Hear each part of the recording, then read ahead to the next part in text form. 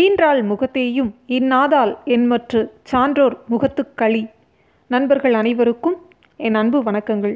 நாம் இப்போது 12ஆம் வகுப்பு வரலாறு பாடப்புத்தகத்தில் இடம்பெற்றுள்ள தீவிர தேசியவாதத்தின் எழுச்சியும் சுதேசி இயக்கமும் என்ற பாடத்தில் இருந்து சுப்பிரமணிய பாரதியார் குறித்த அனைத்து தகவல்களையும் இந்த பதிவில் கேள்வி மற்றும் பதில்கள் வடிவில் காணலாம். ஏற்கனவே இந்த பாடத்திலிருந்து சில பதிவுகள் நாம் பார்த்துருக்கோம். அதோட லிங்க் கீழே டிஸ்கிரிப்ஷன் பாக்ஸில் இருக்குது, பார்க்காதவங்க செக் பண்ணிக்கோங்க.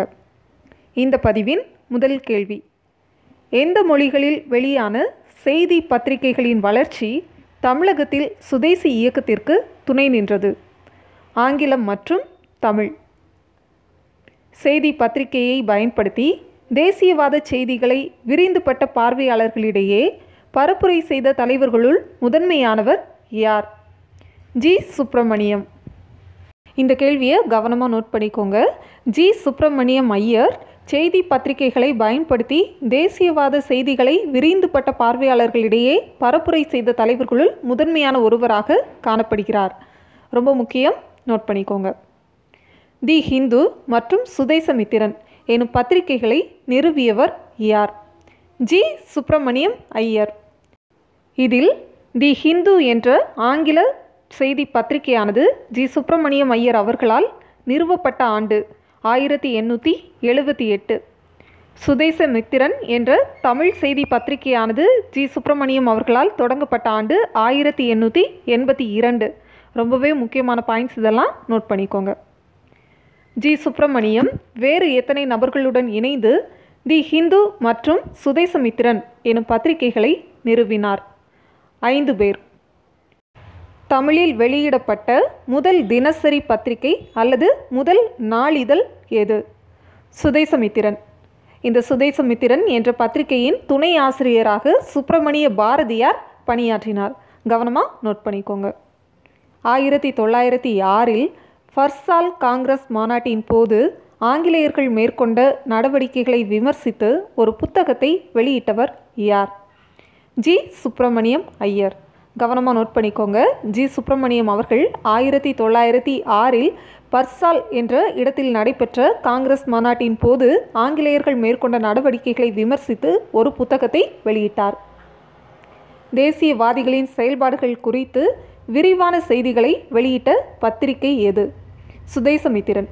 இந்த சுதேசமித்திரன் என்ற பத்திரிகையானது தமிழ் மொழியில், அதாவது வட்டார மொழியில் வெளியிடப்பட்டது. சுதேசமித்திரன் செய்தி பத்திரிகையானது தூத்துக்குடியில் யார் ஆற்றிய உரைகளை பற்றி விரிவான செய்திகளை வெளியிட்டது? வ.உ. சிதம்பரனார். இந்த கேள்வியும் ரொம்பவே முக்கியம். வ.உ. சிதம்பரனார் தூத்துக்குடியில் ஆற்றிய உரைகளை பற்றி விரிவான செய்திகளை வெளியிட்ட பத்திரிகை சுதேசமித்திரன். கவனமாக நோட் பண்ணிக்கோங்க. சுப்பிரமணிய பாரதியார் சுதேசமித்திரன் பத்திரிகையின் துணை ஆசிரியராக பணியமர்த்தப்பட்ட ஆண்டு என்ன? 1904. இது இந்திய தேசியவாதத்தில் ஒரு புதிய வழிகாட்டுதலை எதிர்பார்த்து கொண்டிருந்த காலகட்டம். இந்த காலகட்டமான 1904 சுப்பிரமணிய பாரதியார் சுதேசமித்திரன் பத்திரிகையின் துணை ஆசிரியராக பணியில் அமர்த்தப்பட்டார். சுப்பிரமணிய பாரதியார் ஆசிரியராக பணியாற்றிய மாத இதழ் எது? சக்கரவர்த்தினி. தமிழ்நாட்டில் பெண்கள் மேம்பாட்டிற்காக தன்னை அர்ப்பணித்து கொண்ட மகளிர் மாத இதழ் அல்லது மாத பத்திரிகை எது? சக்கரவர்த்தினி. சுப்பிரமணிய பாரதியாரின் மீது குறிப்பிடத்தக்க தாக்கத்தினை ஏற்படுத்திய நிகழ்வுகள் எத்தனை? 2 நிகழ்வுகள். சுப்பிரமணிய பாரதியாரின் மீது குறிப்பிடத்தக்க தாக்கத்தினை ஏற்படுத்திய 2 நிகழ்வுகளில் சரியானவை எவை? கூற்று 1: 1905 சகோதரி நிவேதிதாவை சந்தித்தது. கூற்று 2: காங்கிரஸுக்குள் நிலவிய கருத்து குழப்பம். இதற்கான விடை அனைத்தும் சரி. இந்த 2 பாயிண்ட்ஸுமே ரொம்ப முக்கியம், கவனமாக நோட் பண்ணிக்கோங்க. சுப்பிரமணிய பாரதியாருடைய வாழ்வில் 2 நிகழ்வுகள் குறிப்பிடத்தக்க அளவில் தாக்கத்தினை ஏற்படுத்தியன. அவை 1905 பாரதியார் சகோதரி நிவேதிதா அவர்களை சந்தித்தது. மேலும் ஆங்கிலேய ஆட்சியை எவ்வாறு எதிர்கொள்வது என்பது குறித்து காங்கிரஸுக்குள் நிலவிய கருத்து குழப்பமும் இவருடைய வாழ்க்கையில் ஒரு குறிப்பிடத்தக்க மாற்றத்தை ஏற்படுத்தியது. சகோதரி நிவேதிதா எந்த நாட்டைச் சேர்ந்தவர்? அயர்லாந்து. சகோதரி நிவேதிதா யாருடைய சீடர்? விவேகானந்தர். இந்த கேள்வி வேறு விதமாக எப்படி கேட்கலாம்னா, விவேகானந்தருடைய சீடர் யார்? சகோதரி நிவேதிதா.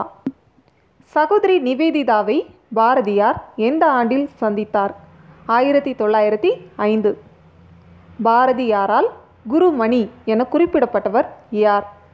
சகோதரி நிவேதிதா. இதில் கவனமாக நோட் பண்ணிக்கோங்க. குருமணி என்பதன் பொருள் என்னன்னா ஆசிரியர். பாரதியாரின் தேசியவாத சிந்தனைகளுக்கு ஊக்கமளித்தவர் யார்? சகோதரி நிவேதிதா. ரொம்பவே முக்கியமான கேள்வி. சுப்பிரமணிய பாரதியாருடைய தேசியவாத சிந்தனைகளுக்கு ஊக்கமளித்தவர் சகோதரி நிவேதிதா. தீவிர தேசியவாதிகள் சட்டத்திற்கு உட்பட்ட முறைகளை பின்பற்ற விரும்பிய மிதவாத தேசியவாதிகளை எவ்வாறு ஏளனம் செய்தனர்? யாசிப்பவர்கள். காரணம் என்னன்னா, இந்த மிதவாதிகள் மன்றாடுதல், மனு கொடுத்தல் போன்ற சட்டத்திற்கு உட்பட்ட முறைகளை மட்டும்தான் கையாண்டார்கள். இதன் காரணமாக தீவிர தேசியவாதிகளால் மிதவாதிகள் யாசிப்பவர்கள் என்று அழைக்கப்பட்டார்கள். ஆங்கில ஆட்சி புதிய அணுகுமுறையில் எதிர்கொள்ளப்பட வேண்டும் என நினைத்த யாருக்கு தீவிர தேசியவாதிகளின் வழிமுறைகள் அதிகம் ஏற்புடையனவாய் இருந்தன? பாரதியார். இந்த பாயிண்டும் ரொம்ப முக்கியம், கவனமாக பார்த்துக்கோங்க. தீவிர தேசியவாதிகளுடைய வழிமுறைகள் பாரதியாருக்கு அதிகம் ஏற்புடையதாய் இருந்தன. இதனால் பாரதியார் தீவிர தேசியவாதிகளுடைய வழிமுறைகளை பின்பற்றினார். அடுத்த கேள்வி, கூற்று காரணம். கூற்று: பாரதியார் தீவிர தேசியவாதிகளின் வழிமுறைகளை ஏற்றுக்கொண்டார். காரணம்: ஆங்கில ஆட்சி புதிய அணுகுமுறையில் எதிர்கொள்ளப்பட வேண்டும் என்று அவர் நினைத்தார். இதற்கான விடை கூற்று காரணம் சரி, மேலும் காரணம் சரியான விளக்கம். 1907 காங்கிரஸின் சூரத் மாநாட்டிற்கு பின்னர் பாரதியாருக்கு யாரின் மீது அவர் கொண்டிருந்த ஆர்வமும் பற்றும் மேலும் பெருகியது? திலகர். இந்த பாயிண்ட் ரொம்பவே முக்கியம், கவனமாக நோட் பண்ணிக்கோங்க. 1907 சூரத்தில் நடைபெற்ற காங்கிரஸ் மாநாட்டிற்கு தமிழ்நாட்டில் இருந்து சென்று வந்தவர்கள் யார் அப்படின்னு பார்த்தீங்கன்னா, வ.உ.சிதம்பரனார் மற்றும் பாரதியார். இந்த மாநாட்டிற்கு பாரதியார் சென்றதன் காரணமாக திலகர் மீது அவர் கொண்டிருந்த ஆர்வமும் பற்றும் மேலும் பெருகியது. இதில் கவனமாக நோட் பண்ணிக்கோங்க. பாரதியாருடைய அரசியல் குரு லோகமான்ய திலகர், அதாவது பாலகங்காதர திலகர். பாரதியாருடைய ஆன்மீக குரு சகோதரி நிவேதிதா.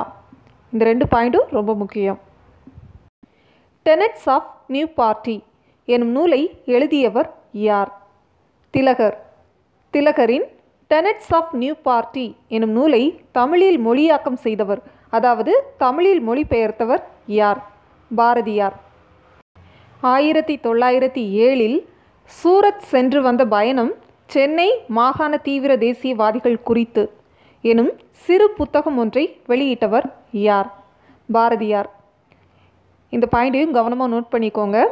1907 சூரத் சென்று வந்த பயணம் சென்னை மாகாண தீவிர தேசியவாதிகள் குறித்து எனும் சிறு புத்தகம் ஒன்றை பாரதியார் வெளியிட்டார். பாரதியார் ஆசிரியராக பணியாற்றிய வார இதழ் எது? இந்தியா. இதில் கவனமாக நோட் பண்ணிக்கோங்க. பாரதியார் துணை ஆசிரியராக பணியாற்றிய நாளிதழ் சுதேசமித்திரன். பாரதியார் ஆசிரியராக பணியாற்றிய மாத இதழ் சக்கரவர்த்தினி. பாரதியார் ஆசிரியராக பணியாற்றிய வார இதழ் இந்தியா. மேலும் பாரதியார் சூரியோதயம், விஜயா போன்ற பத்திரிகைகளின் ஆசிரியராகவும் பணியாற்றினார். இதெல்லாம் ரொம்ப ரொம்ப முக்கியமான பாயிண்ட்ஸ், ஒவ்வொன்றையும் நோட் பண்ணி வச்சுக்கோங்க. இந்த பதிவின் கடைசி கேள்வி, பாரதியார் ஆசிரியராக பணியாற்றிய எந்த இதழ் தீவிர தேசியவாதிகளின் குரலாக மாறியது? இந்தியா. ரொம்ப ரொம்ப முக்கியமான கேள்வி. பாரதியார் ஆசிரியராக பணியாற்றிய இந்தியா என்ற வார இதழானது தீவிர தேசியவாதிகளுடைய குரலாக மாறியது. இதில் இன்னொன்று நீங்கள் கவனிக்க வேண்டியது என்னென்னா, 1908 வ.உ.சிதம்பரனார் கைது செய்யப்பட்டார். இந்த சமயத்தில் பாரதியார் பாண்டிச்சேரிக்கு தப்பிச் சென்றார். அதன் பின்னர் இந்த இந்தியா என்ற வார இதழானது பாண்டிச்சேரியிலிருந்து வெளிவந்தது. இதெல்லாம் ஞாபகம் வச்சுக்கோங்க. மேலும் பாரதியாருடைய இதழ்களான இந்தியா மற்றும் விஜயா என்ற 2 பத்திரிகைகளுமே 1909 ஆங்கில அரசால் தடை செய்யப்பட்டன. இந்த பதிவில் நாம் பார்த்த ஒவ்வொரு தகவல்களுமே ரொம்ப ரொம்ப முக்கியம். அதனால் ஒவ்வொன்றையும் கவனமாக படிச்சுக்கோங்க. இவ்வளோதான் நண்பர்களே. நாம் இப்போது தீவிர தேசியவாதத்தின் எழுச்சியும் சுதேசி இயக்கமும் என்ற பாடத்திலிருந்து சுப்பிரமணிய பாரதியார் குறித்த அனைத்து தகவல்களையும் கேள்வி மற்றும் பதில்கள் வடிவில் இந்த பதிவில் பார்த்தோம். இது உங்களுக்கு மிகவும் பயனுள்ளதாக இருந்திருக்கும். இதை கண்டிப்பாக உங்கள் நண்பர்களோட பகிர்ந்துக்கோங்க. உங்கள் கருத்துக்களை மறக்காமல் பதிவு செய்யுங்க. இதே மாதிரி வேறொரு பதிவில் மீண்டும் நாம் விரைவில் சந்திக்கலாம். நன்றி நண்பர்களே.